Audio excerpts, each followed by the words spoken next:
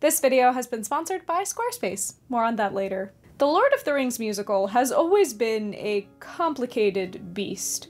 Its first iteration opened in Toronto in 2006, and it was referred to as an unmitigated disaster, both financially and critically. Despite that, it then went on to London's West End, where over a year of performances, they apparently did not have one singular, flawless run. Between broken stages, broken legs, and quite frankly, a broken script, the Lord of the Rings musical never seemed to be able to find its legs. I saw that West End production when I was probably 7 years old, and even at that tender age, I was unimpressed. The production was flashy and had moments of grandeur, but overall it was just bloated, overwrought, Tolkien-themed stew. So when I saw that they had restaged this musical just last year, and when I saw that it was actually getting critical and financial success, I knew I was gonna have to give it another go.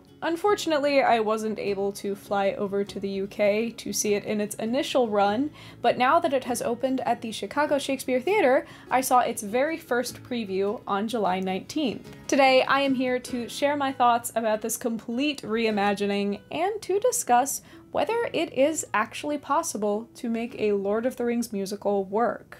Like I said, the original 2006 to 2008 production of the Lord of the Rings musical, it was a mess in just about every way something could be a mess. I did make a full video about the original musical and everything that went wrong there, and I'll link that up above and below if you want to check that out. But fortunately, this restaging fixed so many of the major issues with that original production. After a roughly 15-year hibernation, the Lord of the Rings musical returned to the stage in 2023 at the Watermill Theatre in the UK. It was headed by director Paul Hart, who wanted to reimagine this musical entirely by cutting out a lot of the bloated spectacle. He took the cast from over 50 people to just about 20, and he cut a significant chunk out of the original 3-hour and 45-minute runtime. The original staging was this massive thing, including having to gut the entire original Victorian stage to put in flashy new tech, whereas the Watermill staging was literally at a rehabilitated watermill with an incredibly simple and versatile set. That West End show sat more than 2,000 audience members, whereas the Watermill could hold just under 300. They embraced the folky, homemade hobbity feel by handing the pit orchestra duties off to the actors who played instruments on stage, and by starting and ending the show outdoors where there were hobbity games and music, perfect for a hobbit's birthday party. Like I said, I wasn't able to make it over to the UK to see this, but over its 12-week run, it saw critical and financial success, and so I was so excited to see that it was going to be hopping across the pond to show at the Chicago Shakespeare Theatre. Although they weren't able to capitalize on the outdoor space, the Chicago Shakespeare Theatre managed to maintain a lot of the intimacy of that Watermill production. I even noticed that they were piping bird noises into the lobby and the bathrooms, which was just such a nice touch. It is all in the little details. And if you want to handle the little details of your online presence, you can check out this video's sponsor, Squarespace. Squarespace is the all-in-one website building platform that's going to help you stand out and succeed online. Unlock your creativity and establish your presence online using their next-generation Fluid Engine. That's going to give you super simple drag-and-drop technology so you can customize your website exactly the way you want it. And Squarespace makes it so easy to keep your creative output all in one place with their video pages, where you can organize your library however you'd like. But if you'd like to take those videos up a notch and create your own educational course, Squarespace has you covered. Upload your videos, customize everything with their editing technology, and you can charge a one-time fee or a subscription all through your site. If you want to establish your presence online or take your brand to the next level, you should check out Squarespace. Head on down to squarespace.com for a free trial, and when you're ready to launch, go to squarespace.com/JessOfTheShire to get 10% off your first purchase of a website or domain. Thank you so much to Squarespace for sponsoring this video and supporting the channel, and thanks to all of you for checking out my sponsors when I have them. Now, compared to the original production of this musical, as best I can remember it, I was 7 years old, this was an incredibly different experience. My family kept this booklet with production stills from the original West End show, and you can see that there's just a lot going on. They put a huge emphasis on special effects, like a massive Balrog that blew wind into the audience, and an aerial silk performance in Lothlorien. They also went to a lot of effort to physically differentiate the different races on stage. The orcs were lurching around on stilts, the elves were covered in glitter from head to toe, and the hobbits had this padding in their costume to make them kind of funny and rotund. Comparatively, the Chicago production is much more stripped back. The staging was quite simple, with really versatile platforms, fairly plain ladders, a couple of lifts, and a turntable in the center. The costumes were simple too, most of them in plain hobbit garb with no glitter or stilts or even padding in sight. This was part of an effort by director Paul Hart to center the story around the hobbits. They imagined this as being the hobbits getting together and retelling this story, and this kind of framing device helps to carry a lot of their artistic decisions. Of course, it's sort of a ragtag performance, with half of the actors dressed as hobbits and most of them coming on stage at points to play instruments. It's just a group of people coming together to make this story work. It felt like an evening by a crackling campfire rather than an upscale Broadway production. One member of the Watermill production said, "I think one of the things that's interesting about this show is because it's a very intimate theatre, and this show was written originally for an enormous kind of production that was based around spectacle. Because it is intimate, we've had to find the real truth of those relationships." This production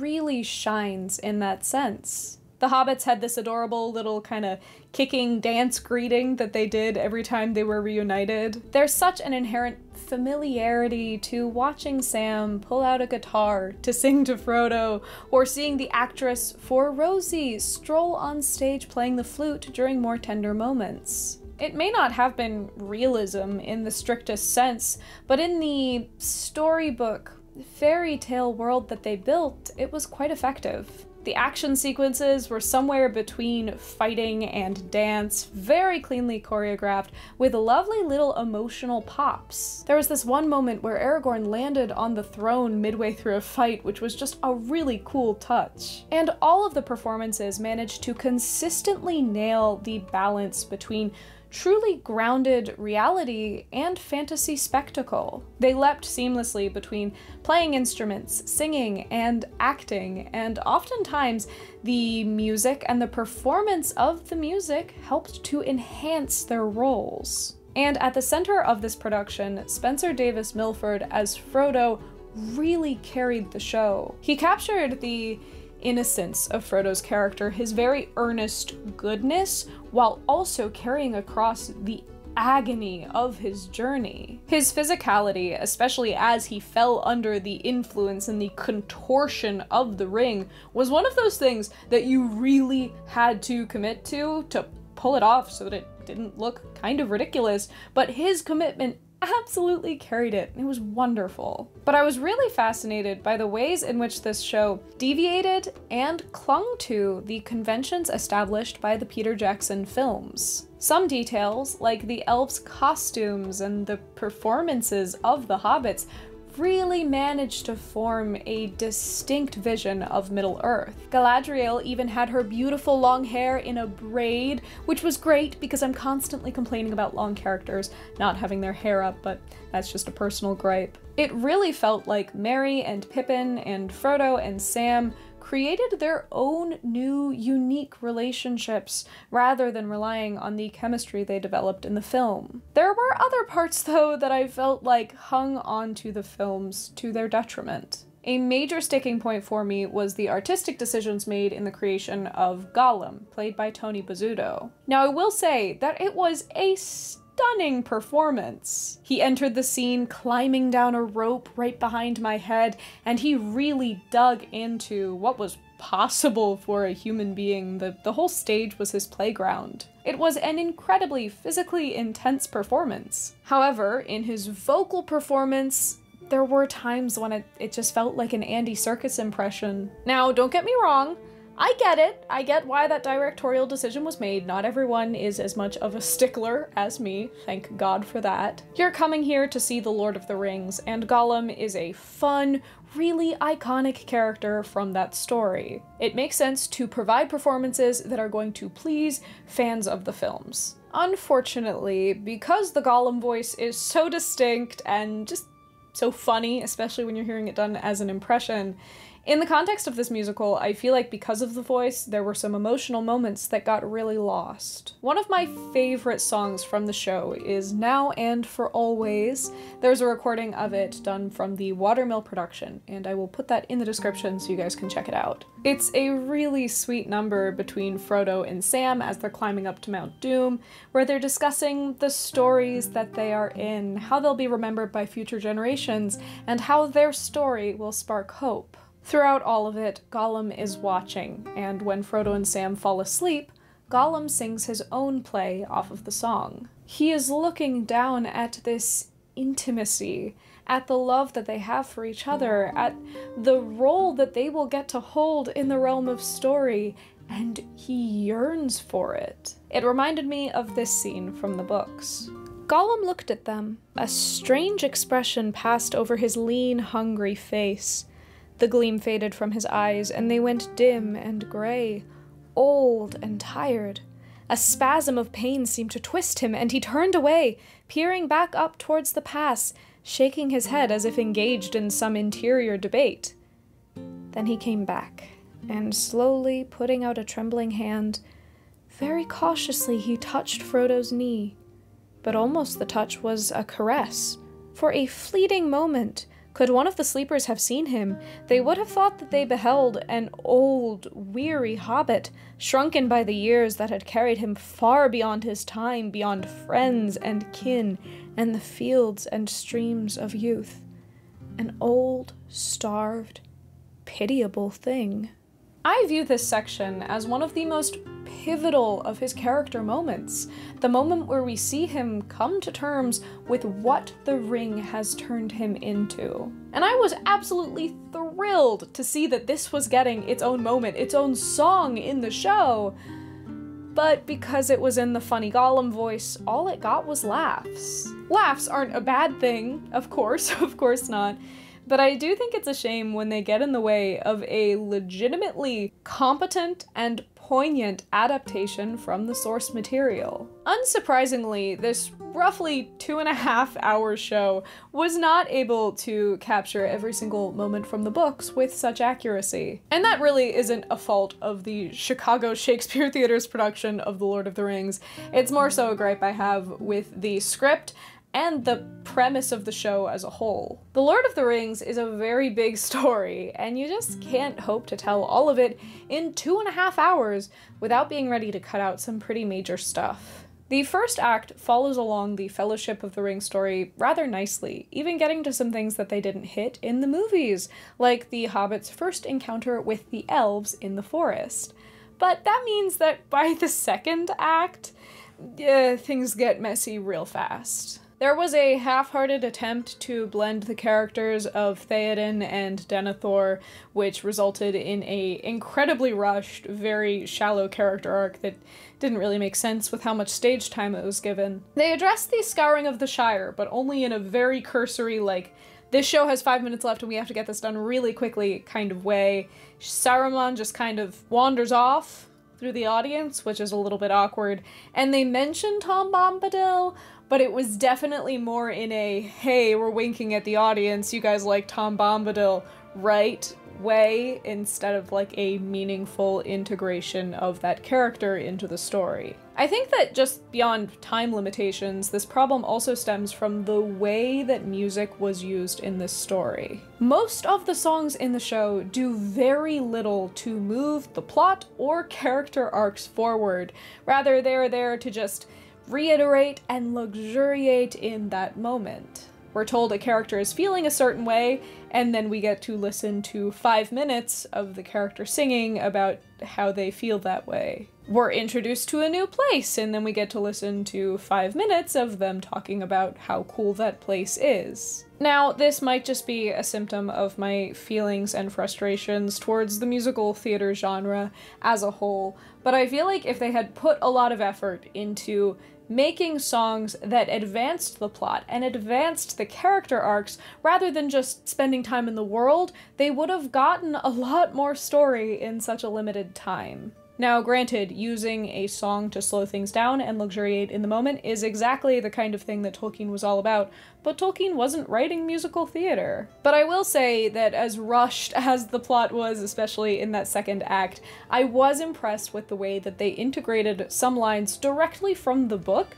in a way that they were not able to do in the films. Particularly, I really liked this with Frodo and Sam standing over the crack of doom, trying to get rid of the ring. After Frodo and Gollum fight, they have a moment where Frodo tells Gollum that if he touches him again, he will be cast into the fire, which is both a threat and a prediction that is in the book but not really present in the films. The moment when he decides to keep the ring is quoted almost exactly. "I have come," he said, "but I do not choose now to do what I came to do.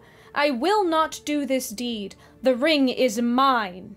For big old nerds like me, this was a neat Easter egg, and I honestly think that it helped to clarify the intention and the emotions of these scenes in a much more true to the book's fashion. Now, I think it is worth pointing out that my critiques towards the script are not a particular critique on the Chicago Shakespeare Theatre production itself. They were working with the script that they had, and even within that rough framework, they were able to create moments of beauty that were so spot on, and things that managed to capture themes that the movies never got to. Throughout it, there was this emphasis on whimsy, and a lot of emphasis placed on the idea that if the ring is destroyed, that will be the end, and magic will leave Middle-earth.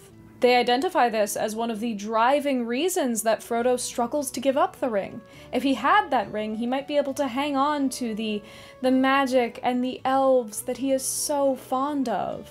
By the end of the show, the hobbits come to realize that although that kind of magic is leaving, although the story is ending, they can still hang on to fantasy, onto enchantment, in their own small, mundane ways. This is one of my favorite themes hinted at by the original story, and they did an excellent job of letting it shine. You see, to me, all of theater echoes that feeling. You enter into this space of magic.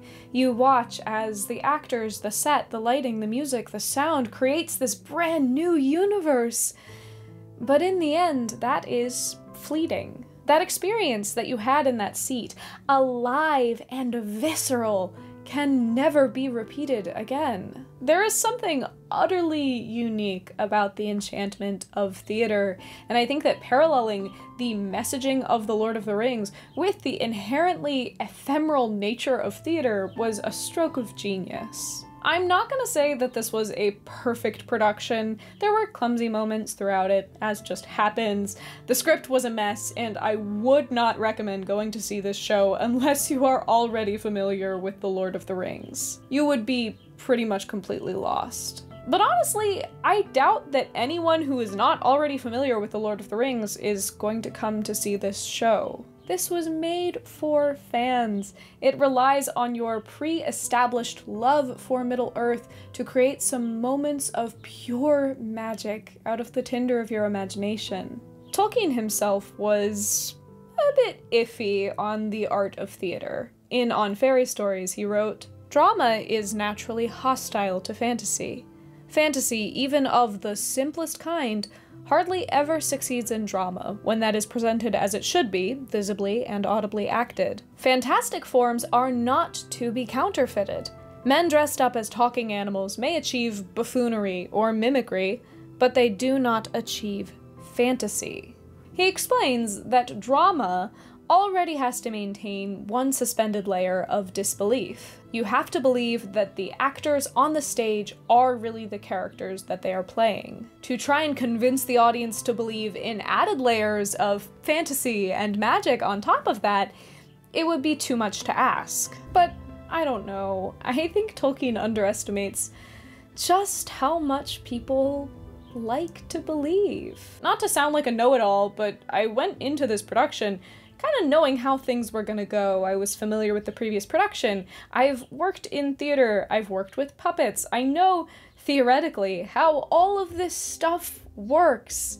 But there were still some moments in that production that made me gasp. When Saruman and his cronies were standing in a magical circle of green mist, when that first skeletal Nazgul head crept onto stage, when the giant Shelob puppet crept on stage into slivers of cold light. I know how it all worked, of course. I saw the stage lights, I could see the puppeteers, but it's not the job of theater to pull one over on you. It's their job to create the right setting, to generate the joy, the fear, the fascination, the delight, to put you in the mood, to set aside your cynicism and lose yourself in the pure magic of performance. The director, Paul Hart, said, "We're looking to go to the theater to experience something that's unlike any other medium. We are competing with Netflix, and we're competing with all of those other easier to access kinds of mediums. I think there was just something about the realness of connection to those characters that people hold so dear." Theater is not television. It's not film. It's not even a fantasy book. It has its own unique abilities. It casts its own sort of spell. And by embracing these differences and crafting moments of true enchantment, this new staging of the Lord of the Rings musical succeeds where so many other attempts have failed. Theater will never capture the original story of the Lord of the Rings as well as Tolkien did. He knew that, which is why he wrote a fantasy book and not a musical. But when theater can bring together a troupe of storytellers, along with a room full of people who love that story, and when they can splash the shades of their imagination up on that stage in living, vivid, real Technicolor, a whole new type of magic is created. The Chicago Shakespeare Theater production of the Lord of the Rings musical is going to be playing until September 1st, and I'm gonna link them in the description for you guys to check out. Of course, it wasn't perfect, few things are, but it was so much fun, and it really pushed the boundaries of what a musical could be. So if you are available to go see it, if you can travel to go see it, I highly recommend it. If you end up seeing the Chicago show, or you were able to see the Watermill production last year, please let me know what you thought in the comments. And as of November, the Lord of the Rings musical is going to be moving to Auckland, New Zealand, which is so exciting. It seems like this show might be on its way to a larger tour, maybe national or even worldwide, and I really hope so because it's such a fun show, and also then I would get to see it again. It was so much fun getting to fly out to Chicago to see this show, and the only reason that I was able to afford to do that is because of you guys and all of your support, especially my patrons. I truly cannot overstate how appreciative I am of all of you who tune back in every week to hear me talk about this stuff. Like this video if you enjoyed it because it really helps me out, and please consider subscribing if you want to come back every week to hear me talk about nerdy stuff. Thank you so much for watching, and I hope that you have a very happy Hobbity day.